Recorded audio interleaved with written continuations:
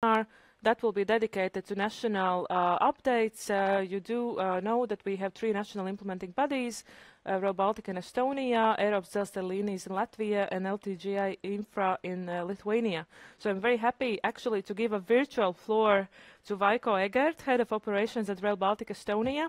Vaiko, are you there? Yes, I see you. Yes. Yes. Yes, the floor is yours. Thank you. Hello to everyone who's participating and listening from my side, and happy Europe Day. And within the next 15 minutes, I give a short overview of the project status. Somehow it's not changing slides. Okay. Yes. And remind what's the scope in Estonia. And more focus will be about the upcoming and ongoing procurements of Estonia of 2024. And then a brief overview of how to participate in our tenders. So let's remind what the project covers in Estonia. The project covers 213 double-track mainline. There are 2 international passenger terminals located in Ülemiste and Pärnu. There are a couple of freight terminals. The biggest one is located in Muuga port. It's Muuga freight terminal. The smaller one is located in Pärnu. And then we have Soodowa dry port. We have 2 infrastructure maintenance facilities located together with Pärnu freight terminal and Soodowa. And then we have a rolling stock depot foreseen for light and heavy maintenance. It's near Ülemiste. Along the route, we have 12 regional stations. We have more than 100 railway crossings, approximately 33 aqueducts for animal passages, and plenty of gas pipelines and high voltage line crossings, and more than 20 kilometers noise barriers. So what is the current state? So far, we have completed 12 railway crossings. 4 out of 12 are aqueducts, and 8 are road viaducts. We've completed 16 gas pipelines and high voltage line crossings. 1 stage of Pärnu terminal is connection road to the terminal area. Under construction or contract stage is there are 3 mainline sections covering substructure of the mainline construction. There are ongoing 19 railway crossings, which 16 out of 19 are road viaducts, and the rest are aqueducts. Then under construction, there are 3 gas pipeline and high voltage line crossings. There are 2 stages of Ülemiste terminal, stage under construction. 1 stage focuses on relocating 1520 railway network. Another one is practically the ground floor of Ülemiste building or terminal building. And then we have a lot of major procurements ongoing. 2 are related to Ülemiste terminal construction. There are 1 gas and high voltage line crossing procurement ongoing. And then we have 5 mainline sections covering the substructure works of the Rail Baltic railway line. And then we have 1 stage of Pärnu IMF works. Right? Practically, it means that we prepare the ground for the interim material storage that can be used for the pallets, sleepers, rails storage during construction. There's a video prepared. Hopefully, you can see it in the drones, just to prove that the construction activity is ongoing and we have entered to the construction phase. This is an overview of the Ülemiste terminal construction. So Ülemiste is kind of landmark station, and it's practically next to the airport. And it's 4 or 5 kilometers from the city center. It's kind of transport hub. You can see a lot of digging and embankment works ongoing, and practically making space for the Rail Baltic lines. So, and now let's touch the main line. I think the most interesting part. What is the status with the mainline construction? You can see on the right there's this railway alignment through Estonia, and it goes through 3 counties. The northern county is Harju, and the middle one is Rapla, and then the biggest county that railway goes through is Pärnu. And you can see on 3 circles that I have marked that this section that is under construction. The first one from the north side, Ülemiste-Lagedi, it's approximately 5 kilometers, and we signed the contract recently at the beginning of the year. And you can see the contract value from the slide. And the next two one in Rapla County, from Harju and Rapla border to Loone, 9.4 kilometers, is under construction, and the further on the next section. So the contract values varies from 34 million to nearly 60 million.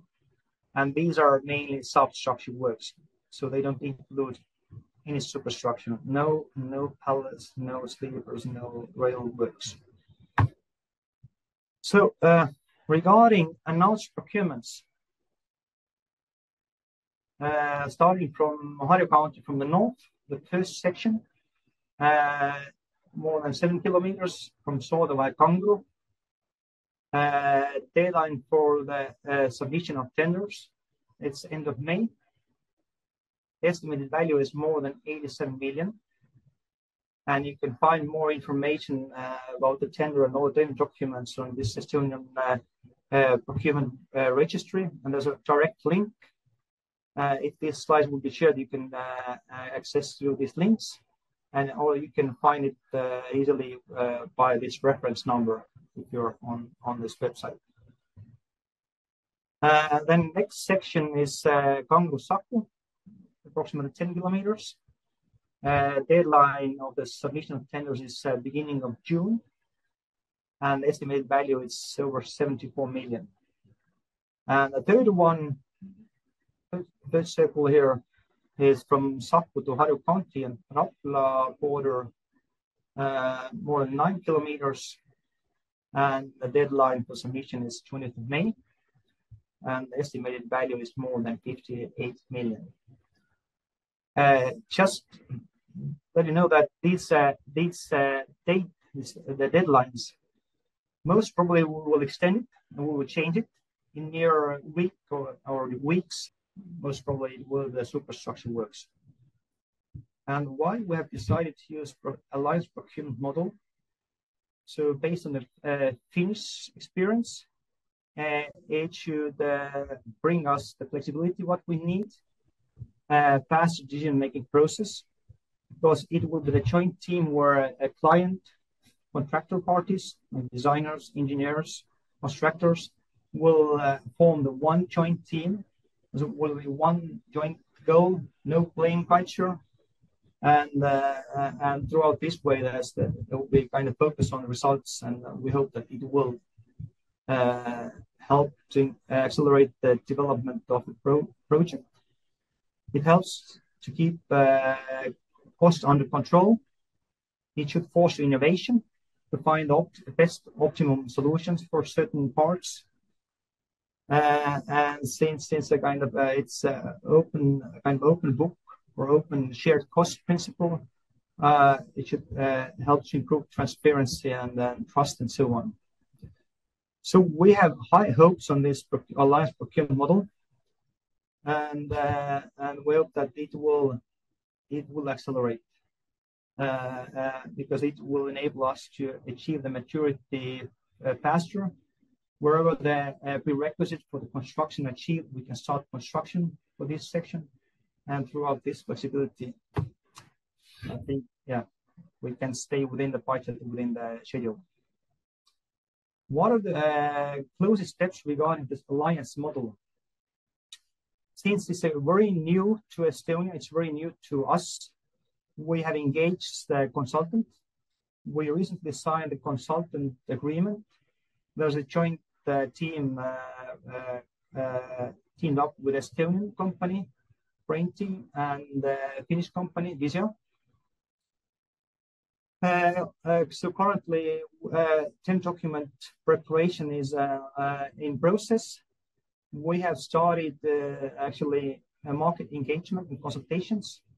There's a kind of announcement in our procurement registry where you can find more information. But the next closest step is that we invite all the interested parties to our information event that will be held 15th of May in our office. You can see the address here. It will be held on the 11th floor, but also you can join by Teams. After this, there's a possibilities to have a bilateral market consultation with us. They may be held between May and June or further on. We'll see how it goes. But yeah, more detailed information about the consultations, what will be shared, what kind of information, further steps you can find on this procurement registry or this procurement webpage, and you can have a direct link from here. We expect to announce this alliance procurement either end of the third quarter or beginning of fourth quarter this year. Hope to sign the contract next year by June, and hopefully the construction starts in spring 2026.